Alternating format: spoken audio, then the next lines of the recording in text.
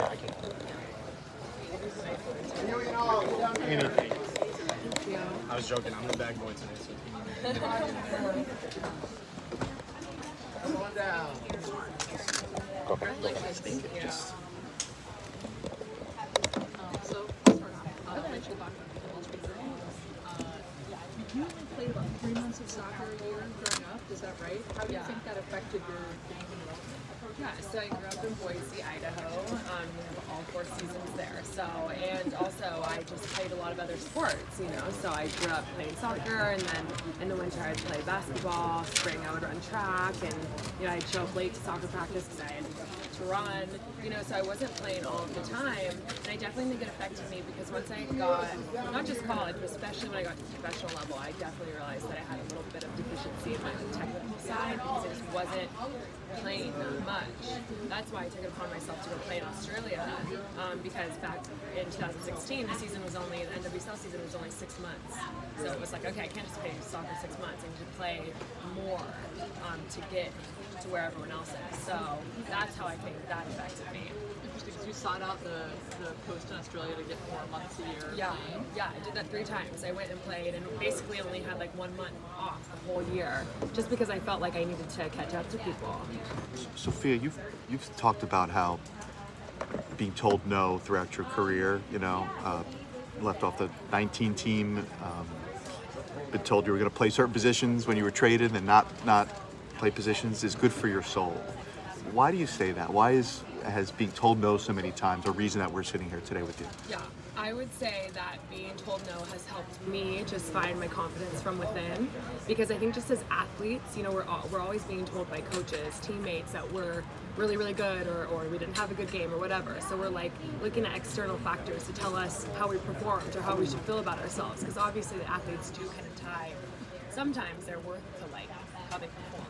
That's something that everyone needs to work on. I work on that all the time because obviously I'm more than just a soccer player, but I think that's just natural for us to be looking at Twitter or what people are saying. But because I've been told so many times no, I've just had to like get my confidence and my belief from within, and that's helped me a lot throughout my career because I've been told no, and I still, even leading up to the roster reveal, was told that I wasn't going to make the roster, and so many people were trying to like doubt in my mind.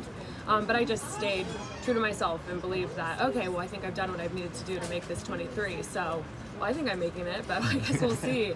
So I think that's how it's helped me, just because I've had to really seek internal belief in myself rather than external. And Vlatko just said in this press conference that your decision to not play for Mexico and try to make the U.S. team, he called it brave.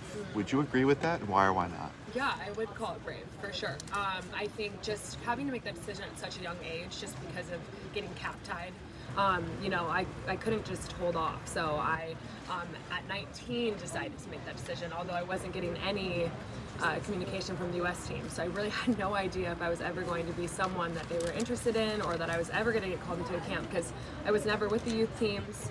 I got called to like one youth team basically my whole youth, so I just had no idea if I was ever going to be in the conversation with the national team, let alone in the conversation for a big World Cup or an Olympic roster, or just in fact anything like that. So I think it was a huge risk, but my dad always told me, and he still tells me, like, take risks, especially when you're young. That's what he says. So I just feel like it was a risk that I was willing to take, and I knew that if I didn't take that risk and I didn't try to play for the U.S. team, I'd have more regret in that sense, compared to if I would have played for Mexico and got to play in multiple World Cups and just have a different role. I feel like I would have regretted that. So I'm really thankful that I decided to bet on myself, and although I'm 30 getting my first World Cup roster, I'm really thankful for my journey and feel like, yeah, well, I was pretty brave, right? I don't know. Do you think so?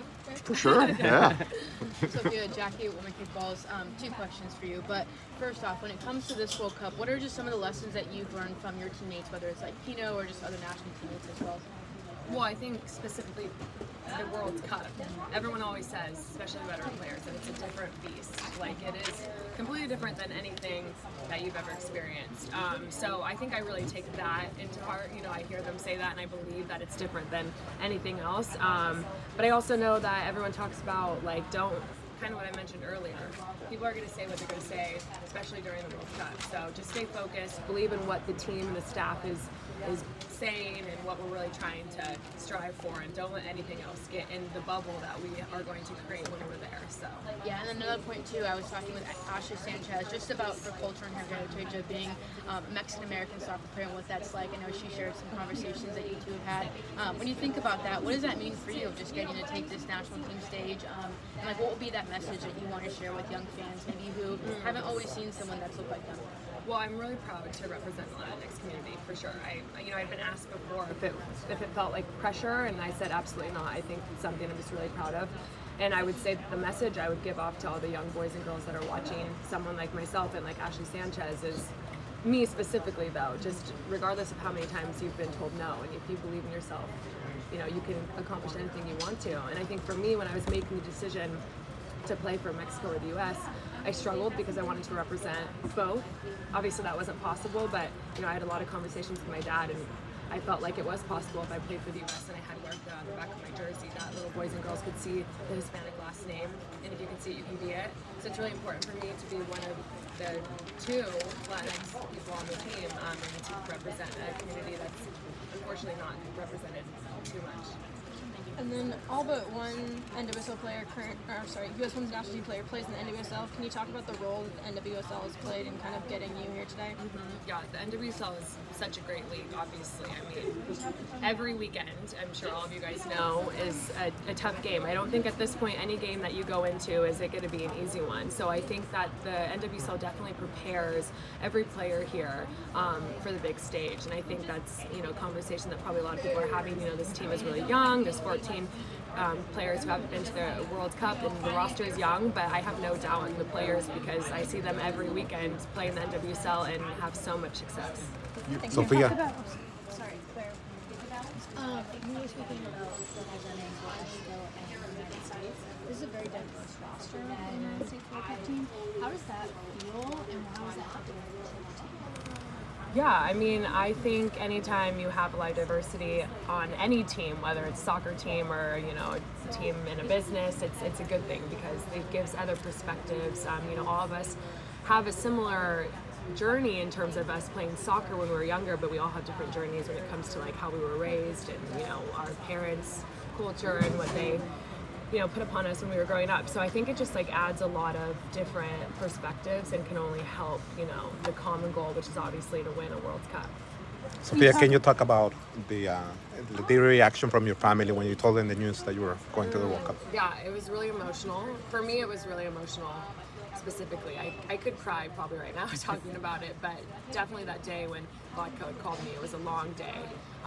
But then, yeah, I FaceTimed my family, and you know, they all got emotional and cried because they've been on this journey with me.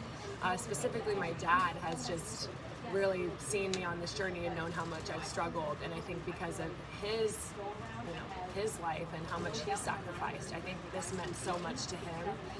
Because he decided to move his family from Mexico to the United States so we could have more opportunity, and I think this just made him feel like it was all so worth it. And so I think it was really exciting for me. My dad like said he lost sleep those nights leading up to the call. I was like, really? I'm fine. Why are you not sleeping? But I think it just meant so much to all of us, and so I'm so thankful for my family's support. So just one more. You going back to your very unique story. Is there an advice that you will give young players that have to make tough decisions when they're very young, like the ones that you did, when they're choosing between two national teams? Yeah, I would say that my advice would be to, you know, ask yourself some hard questions, but just know that you're the only one that knows what you want to do. It's important to get people's opinions, but don't let that sway you, because I think if I would have gone back to that time, probably 90% of people told me to play for Mexico, and I've always kind of been a little rebellious, but I really didn't want to listen to all of them. I was like, I know exactly what I want to do, and I believed in that. So just, you know, really ask yourself what you want to do and go with that. Go with your gut. You mentioned that call from Vlatko. How would you describe your interactions with Vlatko, and what are his characteristics, and how are they different from any other coach you've played under? Yeah, I mean, Vlatko is a really good guy. I think that's important to note, that he's a great coach, but he's just a really good person, which I appreciate. And our interactions are exactly what you think they would be. You know, I think he really cares about me as a person, but you know, his job is to win win games and win World Cup. So it is also really professional. It's about what I can do better on the field. And yeah, so our interactions are totally normal, and he's a good guy, such a great coach. And yeah, just about the day when he called me, I was not expecting a FaceTime call. You know, I just thought he was gonna ring me up, but it was a FaceTime, and I just wasn't expecting that at all. So it was very funny interaction between us, specifically in that moment. I was like, "Are you FaceTiming me right now?" But no, he's amazing, and I'm so thankful that he gave me this opportunity to be on the roster. Where were you when you FaceTimed me? I was in my hotel room in Houston. We had just traveled that day. It was a long day. He had texted me that morning, and I had to wait like 6 hours to talk to him. So it was a long day filled with a lot of anticipation. What was Flecko looking for you specifically this season? At any point in time, did you feel confident that you met what they were looking for in terms of making the team? Yeah, he definitely has been, vocal with me with what I'm good at, why I'm on the team, and what I need to improve. And so, he's laid that out for me very specifically. So I knew exactly what I need to do in the beginning part of this NWSL season, and I did feel confident in that, but I think at the end of the day, you just never know. There are so many other factors that can go into making a World Cup team. So whether I did that or not, it wasn't really up to me. It was kind of out of my control. There's, again, a lot of things that play into selecting a roster. So I just really didn't know. I was really such a bubble player. And I didn't know until I saw the FaceTime, and then I thought, okay, this has to be good news. You mentioned, sorry, Stephanie from Sports Illustrated. You mentioned that in the lead up, you had people telling you that you weren't going to make the team. Who was saying that? Well, I mean, I think that a lot of people on Twitter just so talking about, yeah, exactly. No one that really cares about me or knows me, but care about. Yeah, everyone like mock rosters. Like I really wasn't on any of them, and I was, it's impossible not to see and to have a thought of like, oh. Okay, but yeah, I can't put too much energy into it because no one really knows what it's like when you're in that environment. I know, what I've done the last year and a half, 2 years on this team, the relationships I've built with the staff and with the team, so I was confident, but I don't know. Being one of the few Mexican Americans on the roster, how does it feel to now be an inspiration to a new generation of immigrants or children of immigrants saying, neither here nor there, but I feel represented by her? Yeah, someone had just asked me that, and I said that I'm so proud to represent the Latinx community. When I was making the decision to play for Mexico or the U.S., I had a hard time deciding because I didn't want it to feel like I was choosing one or the other, having to choose what I wanted to identify with more because it felt that way at times because I identify as a Mexican American. And, although I grew up in Idaho, I went to Mexico multiple times a year with my family all the time during the best times of the year, like Christmas, and so I was really engraved in that culture, although I grew up somewhere where it wasn't celebrated that often. But I'm really proud to represent the Latinx community, and I hope that all the little girls and boys that see Huerta on the back of my jersey know that they can accomplish anything that they want to. Can you drill down on internal confidence? Like, how did you develop it? Oh gosh, it was a lot of work. I've been working with a life coach since I was like 22. I have a sports psych. These are things that I knew from a young age were going to impact my career. I just could feel that, because in college I struggled a lot with confidence, and I could see that would affect my performances. And so I just knew that I needed to get, figure it out, because when you get to the professional level, like there's not really a lot of time to not have that figured out. And I feel like I experienced that, especially when I was getting called in 2017 and then stopped getting called in 2018 right before the 2019 World Cup. I just like full on experience not having my head right and not being, the best version of myself up here to be able to perform. So I just felt like that was something that I really needed to work on, because I think obviously when you believe in yourself, that's the most effective thing.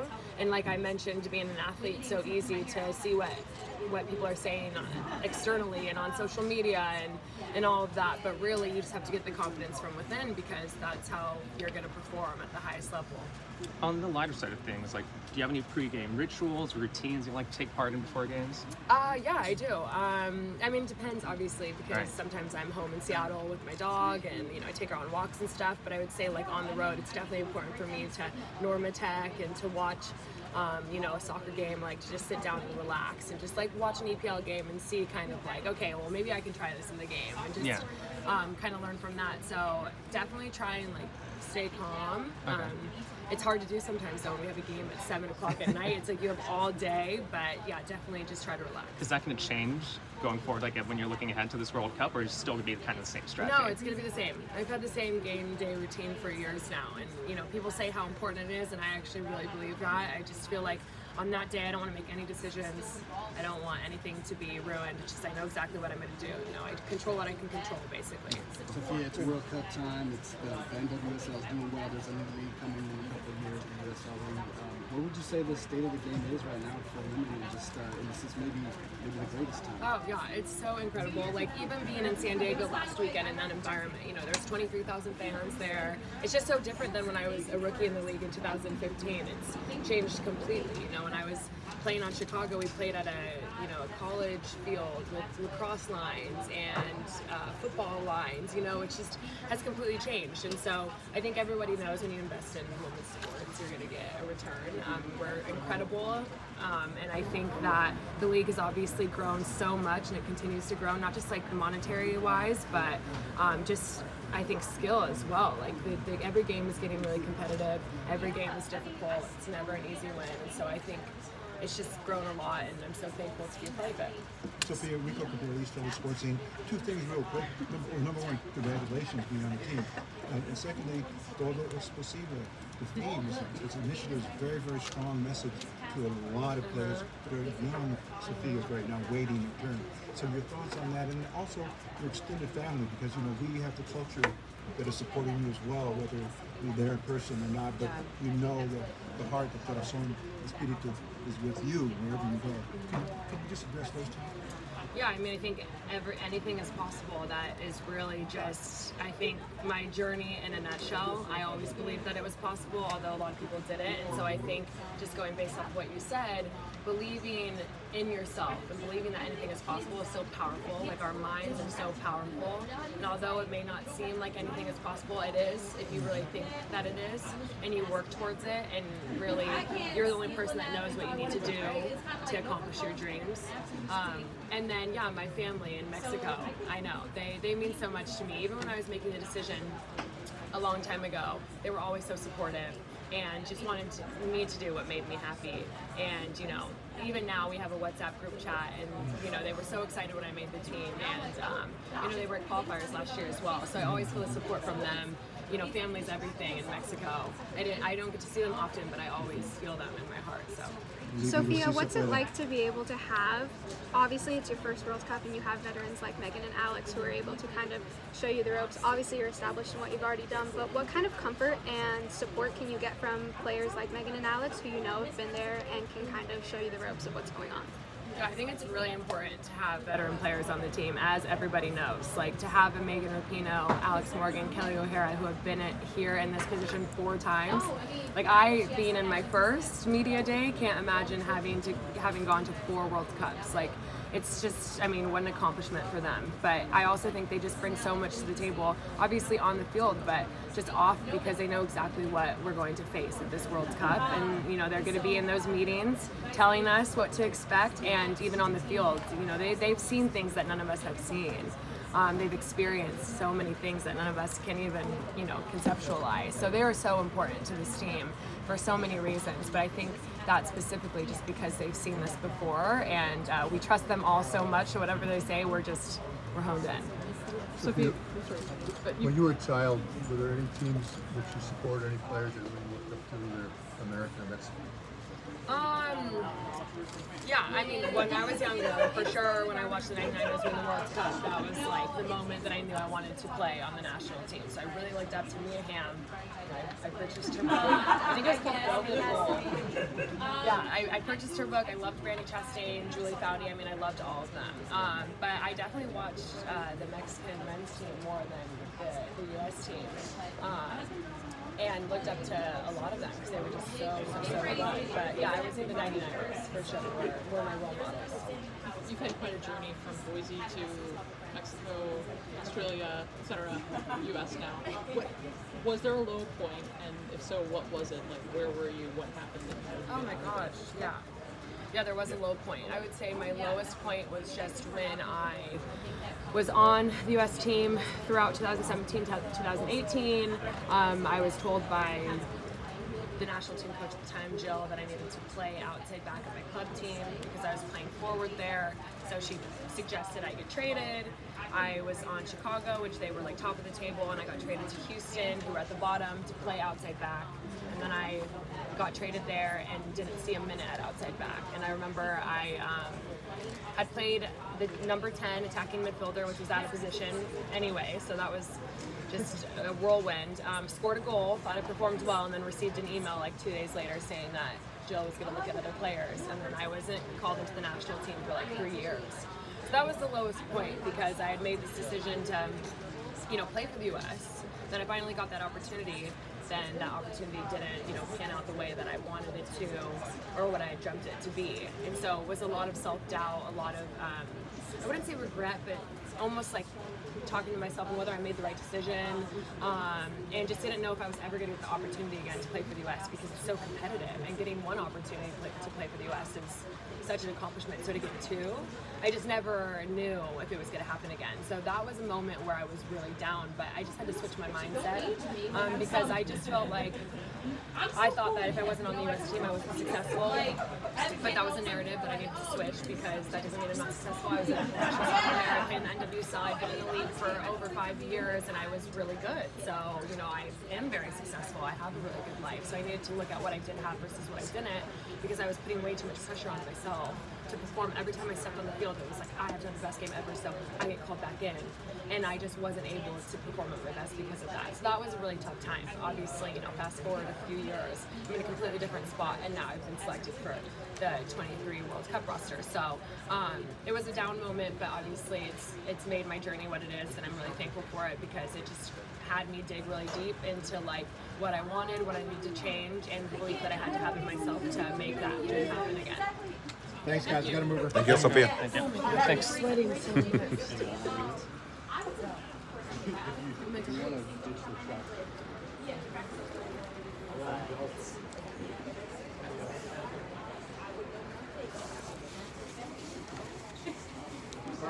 Crystal done. The Crystal done show is over. Okay. Bye.